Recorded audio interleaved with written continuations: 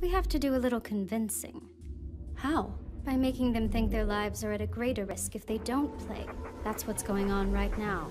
So all this is to intimidate them into playing? Yes, exactly. So sit still. Let's just do what he says for now. Who knows what'll happen if we don't? The guy's clearly unbalanced.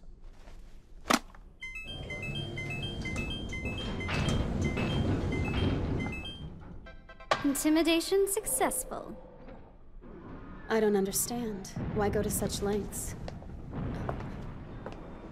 It's necessary to reach the right verdict. Accurately reading people can require extreme conditions. In this case, that means having them risk their lives on some contest. Well, that does sound extreme.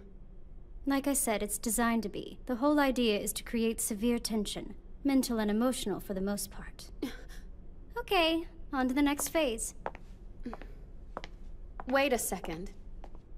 What now? Why do this when you already know their whole life story? Because we can't accurately judge people on their memories alone.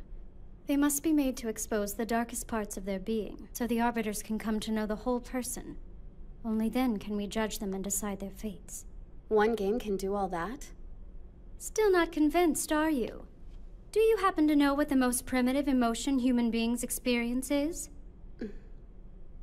I don't. Fear, my dear.